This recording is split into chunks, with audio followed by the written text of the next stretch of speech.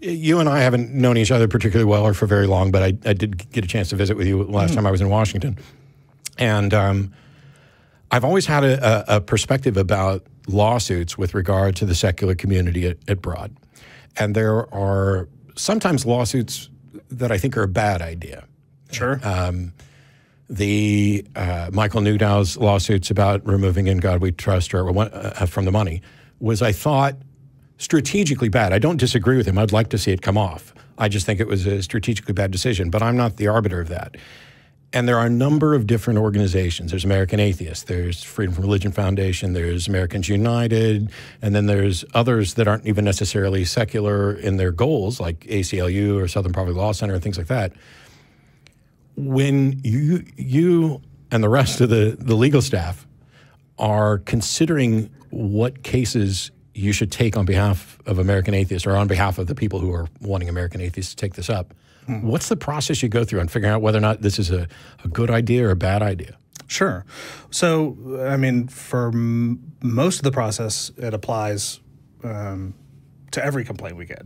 You know, someone comes to us with an issue, and the first thing we do is figure out, and it's usually pretty apparent, whether or not it is a legal issue or not. Plenty of complaints come in that are objectionable behavior that aren't legally actionable. Plenty of them are legally actionable, but aren't the kinds of cases that we take, because we deal with lawsuits that are that involve the government, because it's a civil rights organization. So if someone is having a dispute with their employer, we direct them to the EEOC, the Equal Employment Opportunity Commission, or their state level equivalent. Then, if it's something that is legally actionable and is something that is the kind of case that we would take from a broad constitutional perspective, we figure out how best to approach it. Usually that starts by collecting all the information we can through FOIA requests, online searches, basically getting all the possible information so that we can know the situation as best we can going in. Then there will be a demand letter. And at a certain point, in each case, we reach an inflection point where you have to decide. The complainant has to decide. Okay, they're not playing ball. They're not willing to work with us to solve whatever problem we've brought to their attention, and we do think that's the best way to address these issues, is to solve them through building constructive relationships and reaching a solution that's agreeable for everybody. In some cases, that isn't possible. So the first question then is the complainant interested in pursuing a lawsuit? Because a lawsuit is a very long and arduous thing. Even if, you know, we don't charge our complainants for our services, we are, you know, a nonprofit organization. We, we don't charge them for legal work. But it's still very stressful, and still it's going to take a long time before you reach a resolution. So some people choose not to. But there's still money involved. I mean, it could be costly for American Atheists to actually pursue certain. Yes. We often have to hire local counsel to partner with. And we have to, very often, the FOIA requests cost money because it takes employee time at the agency to do the searches and cost of copying documents and that sort of stuff. So there are certainly costs on our end. The hope is that at the end of the proceeding, if presuming you succeed, you recover virtually all of those legal fees and expenses under the law from the government. Which raises a question of something that we've seen over and over again. There are precedents that are set. So, for example, the Texas state constitution has a provision that you can't run for office unless you believe in a higher power. However, that no longer has any teeth because of the Supreme Court decisions. Right. And, you know, Herb Silverman fought this in North Carolina, wherever it was. Yeah, I believe so. What we keep seeing is some local city council will do something that's clearly already been ruled on in a dozen other cases of we're going to slap In God We Trust on our sheriff's cars, or we're going to have a Christian prayer celebration before we start work with our public employees and all these other things. Quite often, I know that American Atheist, Freedom from Religion Foundation, and others will basically send them a letter that I would think for reasonable people should have an impact. And that is, you are engaged in something which has already been ruled on many times as being in violation of the First Amendment and marginalizing. And yet some of these people go forward with it. And on behalf of, like, let's say I live in this town. Now this town is spending my tax dollars to fight something that they've already lost before they begin. I do want to correct you on one. The "In God We Trust" on police cars and stuff. The courts have said that "In God We Trust" is the national motto, and Sure. So I mean, there could be circumstances where that would be an issue. Was it a Bible verse he put on? Or if it's a Bible verse, then Yeah. yeah. I'm trying to remember exactly what happened in Cleveland, Tennessee, where there was the sheriff was doing that. Right. On the police vehicles. That was, I will say that was before my time. Yeah. But yeah, I think that was settled before it ever got to. And that's one of the problems, too, is that "In God We Trust" is, since 1954, the national motto, replacing "E pluribus unum," which wouldn't have caused any lawsuits. No, far superior motto. Yeah. Superior in every way, not the least of which is that there wouldn't be so many lawsuits. And yet, so the court rules that because it's the national motto, okay, it gets to stay. Is there a path to, I mean, you know, to addressing that at all? And is that anything that we should even be considering? Are there bigger issues with people's civil rights being violated or more blatant encroachments? Through litigation, is there a way to challenge the motto itself? Probably not at this point, because it's kind of already been addressed. Yeah. Now, the actions of, whether Arkansas passing a law mandating it be displayed in every school classroom and school library, depending on how they reach that decision, you could very much say there could very well be a claim that their decision to do that was intentionally promoting religion. But all you would do is accomplish them removing those displays from those locations. Not the motto itself. You're not changing what the national motto is. Yeah. So the solution there is political. If we want to change the national motto, and I know virtually everyone in the atheist, non-believer, secular community would like to see the motto changed. Yeah. We have to elect members of Congress who will pass a bill that changes the motto. Sure. So the way we change what the law is through electing representatives that actually fundamentally change the law, or through precedents argued, essentially, hopefully, from the Supreme Court. Mm-hmm. However, this for me, there's a couple of curiosities that I'd like to get to while you're here, because sure. I don't often get to bend people's ear on this. The first is, I don't know what I'm in for. So yeah. The first is this notion that the Supreme Court has ruled on something, and yet there's a contingent, it's like a 5-4 decision. So even nearly most of the Supreme Court justices are disputing what the ruling should be. Absolutely. How fragile is a 5-4 decision compared with a unanimous decision from the Supreme Court? It kind of goes to how much they value precedent, but is there a major difference in precedent on a 5-4 over a 7-2? In terms of every court below the Supreme Court, no, there's not. I mean, every judge underneath the Supreme Court is obligated to follow Supreme Court precedent, no matter how big or small the majority was. Once you get to the Supreme Court, I think the 5-4 decisions are certainly more fragile. So if you brought a case, you appealed it all the way to the Supreme Court, is it reasonable to assume that they're more likely to even accept a case that was based on a 5-4 precedent versus accepting a case that was on, a 7-2 or, an unanimous? I don't know the answer to that question with any certainty. I think it's likely that they would be more willing to take a case that was a closely decided decision than one where it was 9-0. There's no, no one's written a strongly worded dissent or well-reasoned anything at all. I think, it's much more likely that they're going to hear a case addressing a 5-4 issue than a unanimous issue. Yeah, because, when you go back to, the Supreme Court cases that happened around 2004, 2005 or so, where and I'm going to get this partially wrong, but essentially it felt like, I think it was Justice Breyer who invented a grandfather clause, saying the Texas one can stay because nobody really complained about it, whereas the Kentucky one has to go because people complained right away, which I think was just a big message to everybody you need to complain. Yes, absolutely. Get it on record. But so we've got that sort of decision out there. And by the way, the religious sphere is the only place in which that is true.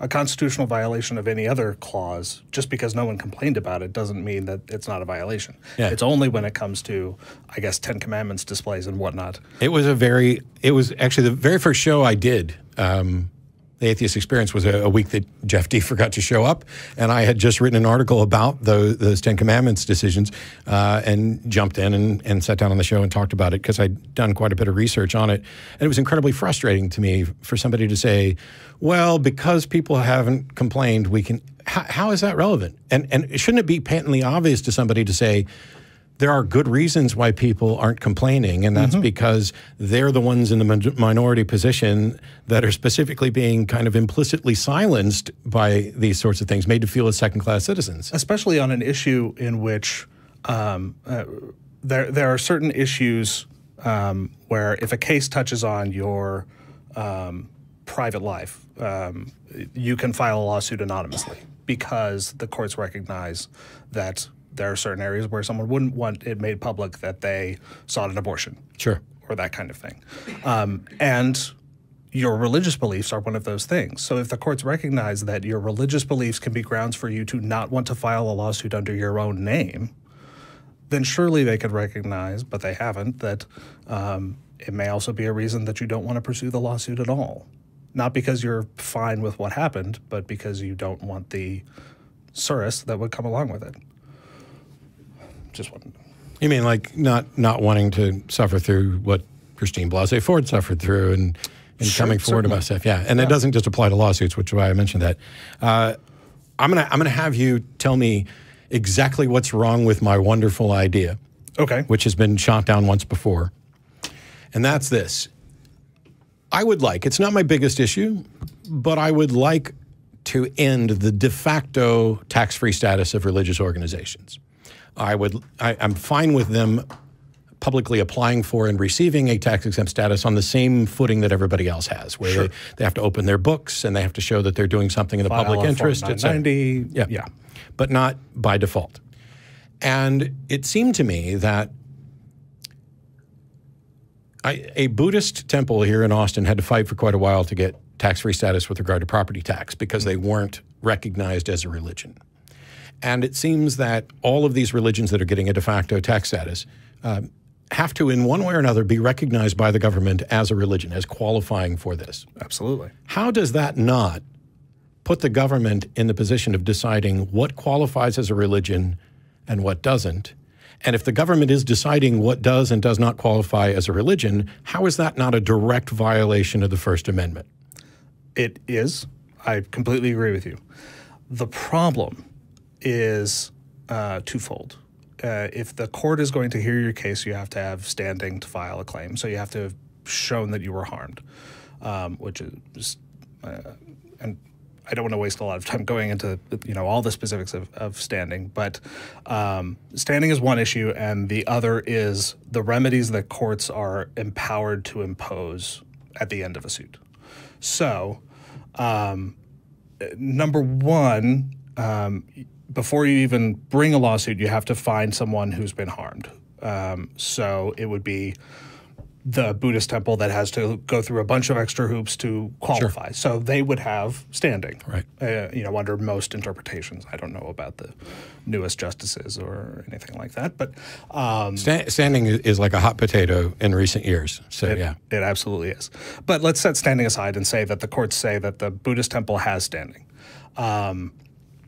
The remedy is, what is the court going to do to correct whatever happened to the plaintiff?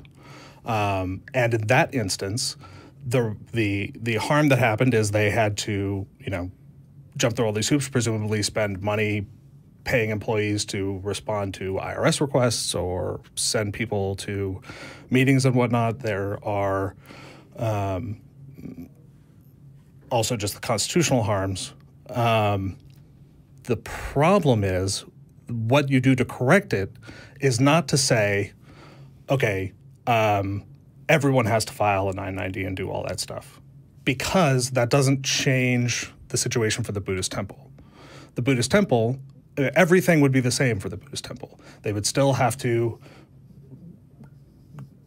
file their 990s, get certification from the IRS as a 501c3. So the only thing the court could rule is to give Buddhists the same exemptions that others are giving. They would have to get not change the way. They would not say, okay, we're just doing away with the exemption entirely. How could you possibly get standing to show that, for example, the Internal Revenue Service, as a matter of policy, is essentially violating the First Amendment and this needs to be corrected?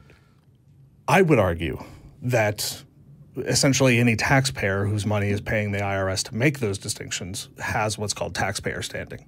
However, the Supreme Court has disagreed with my point of view and the point of view of a number of other people I've talked to in a number of cases that say you can, as a taxpayer, you have the right to file a lawsuit for violations of the Establishment Clause, but only if the expenditure of your tax money is specifically laid out by an act of Congress in a way. If Congress passed a law that said we are going to grant name your megachurch $150,000, that would be challengeable just by virtue of me being a taxpayer and some of my money is going to that.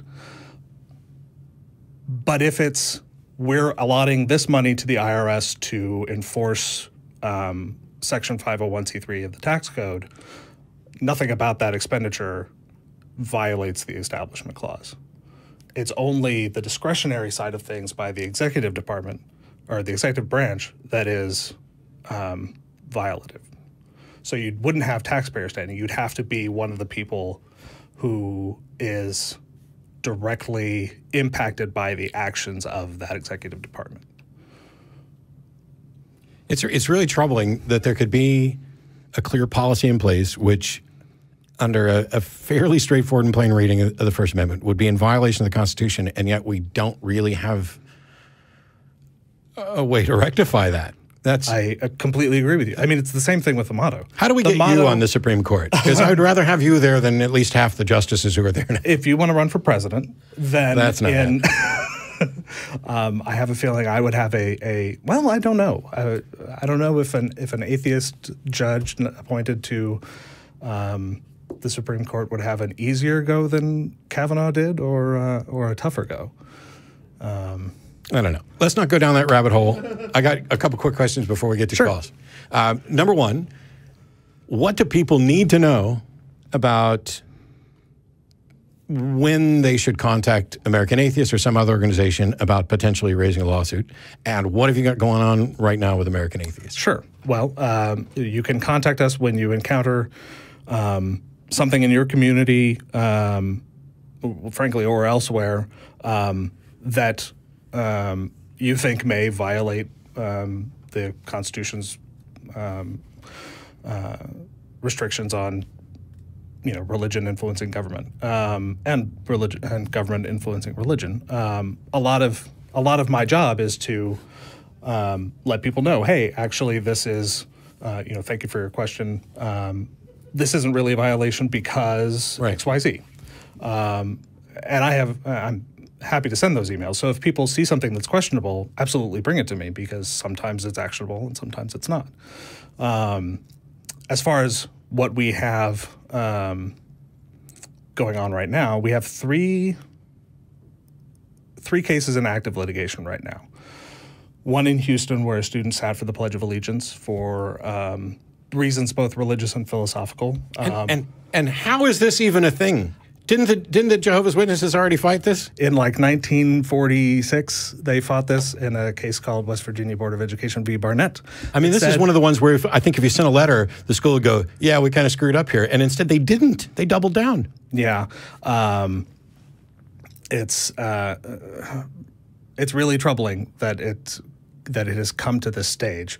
This is actually kind of a unique case because, and I don't want to talk too much about it because it is in active litigation. Sure. And I'm dealing with it tomorrow. But this is a case that involves a claim for monetary damages because of the impact that 4 years of bullying by students and teachers had on a student. Our cases usually don't involve damages, just by virtue of, someone imposing, their religious perspective on a community doesn't generally involve out-of-pocket expenses. Although I would think that maybe if a principal... I'm getting to it.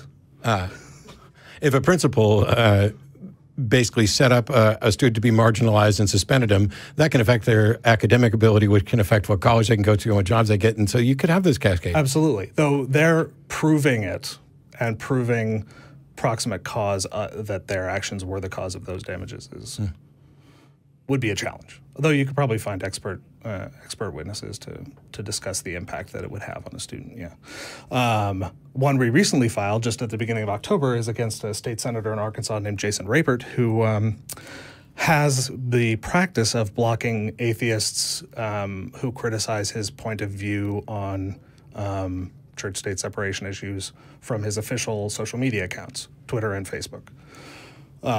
This is a case that's following in the footsteps of the Knight First Amendment Institute's lawsuit against the president over his implementation of his @RealDonaldTrump Twitter account.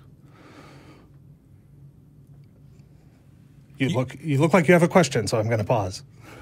I would like for you to explain this because, and it may just be that I haven't fully processed this. Have we gotten to a point where somebody's Twitter account, even if it's like the official Twitter account of a representative, would somehow, it would be, well, I don't understand, why can't Jason Rapert block whoever he wants? Because essentially social media is the 21st century town hall. And just as a lawmaker can't say, constituents who disagree with my position can't come into my legislative office and talk to me. They can't, or exclude them from not campaign events, but legislative town halls that they hold with their constituents. You can't exclude people from a conversation that you have created a forum for in social media. Can't you? Like if I did a town hall. Mm-hmm. And we just ran out of room, then we're excluding some people. Sure. But also if there were people who were disruptive in that town hall, we could have them removed. Absolutely. And so I'm wondering how something similar couldn't work. I mean, granted, running around just saying, hey, we're not letting black folks into my town hall. We're not letting atheists into my town hall. Yes, I get that's a problem. This is a sticky wicket. I kind of like it. I am really looking forward to this case. Because it is very much the person saying, if you're an atheist, you can't come to the town hall. If you're black, you can't come to the town hall. And as well as after they've kicked you out of the town hall, bad-mouthing you at the event, saying, oh, we aren't allowing the atheists in because they're immoral liars and blah, blah, blah. Saying I guess the difference between Rapert and Donald Trump is that Donald Trump will let you show up and bad-mouth you while you're standing there. Yes, to a certain extent, yeah. Essentially, the government, by creating an official Facebook page for his Senate office, he's creating a limited public forum. And you can't exclude people from a limited public forum based on viewpoint. It's not a conventional limited public forum like a town hall or what have you, but it is the high-tech modern version of the limited public forum. And I think the law is pretty clear-cut, and there's no reason to say that it doesn't apply on social media just as much as it applies in a city council meeting. Yeah, it kind of gets down to, the changing definitions of, what's a forum. And even in some cases, the difference between like opt-in and opt-out or whether we're broadcasting information. So it's like he can't block somebody from visiting his webpage to see his announcements. And so he could make a case that, well, everything I'm saying there that's public policy that's important is going up on the website so everybody has access to it. Right. But other people are able to comment on and respond publicly to his statements or posts or what have you, and people with contrary views are excluded from doing the same. Yeah, man. I'm gonna stay focused on this as time goes on, because I find this incredibly interesting on a number of fronts about, you know, what are limits of free speech, and, you know, instead of blocking everybody, I could just ignore every atheist who posts. Right. Facebook has Twitter has the capacity to mute a user. That doesn't prevent them from seeing your tweets and engaging in conversation. You just would not see that person's conversation. Yeah. So that functionality is there. He just chooses not to use it, and instead excludes people from the conversation entirely.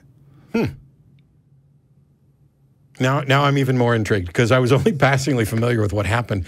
And there's the de facto thing in my head is, okay, it's his Twitter thing. It's not the only way people have access to him or his information. And, you know, I don't owe anybody, even as a representative. Like if I'm elected to represent somebody on city council, that doesn't mean that I have to have an open door policy where they can come in and talk to me whenever they want. I just happen to be open to engaging on equivalent grounds. That's right. I can't discriminate. The restrictions have to should neutral. Yep. Yeah. Which, you know, I would just shut my door. None of my constituents can show up ever. None of you get to talk to me. It's just all, you can send me an email. Send me a handwritten letter. Handwritten letters stamped through the U.S. Postal Service are the only viable means of communicating with me. You would be entitled to do that. Really? Even though it puts a financial burden on people for stamps? Yeah, I think so. Because, I mean, even coming to City Hall places a burden on you and your time and effort. And it's more money in gas than it is for a stamp. Probably, yeah. For now. For now. All right, thanks for coming down. If you want to, how do people get a hold of you at American Atheists? So I can be reached at legal@atheists.org. That's ATHEISTS.org. Yeah, send them there. Go to atheists.org/violation, and you can report a violation that you encounter. In fact, I'd prefer, if you see something that's potentially a violation, that you do it that way, because we have a specific method for cataloging all of the complaints we receive, and it's much easier to do if they all come in through one portal. Yeah, you and Allison and others are doing great work for people. So let's try and make it easy. So use the violation submission thing if you think you have something that's suspected, and Geoff will do his best to get back to you. You're ready to... Don't message me on Facebook, because those are not... I'm seriously suspicious of the confidentiality of Facebook messages. I'm totally messaging you on Facebook now all the time. No, don't do it with legal issues. I'll direct you to my email address. Sorry, Matt. It's all right. At least I know who my friends are, because Andrew will answer me.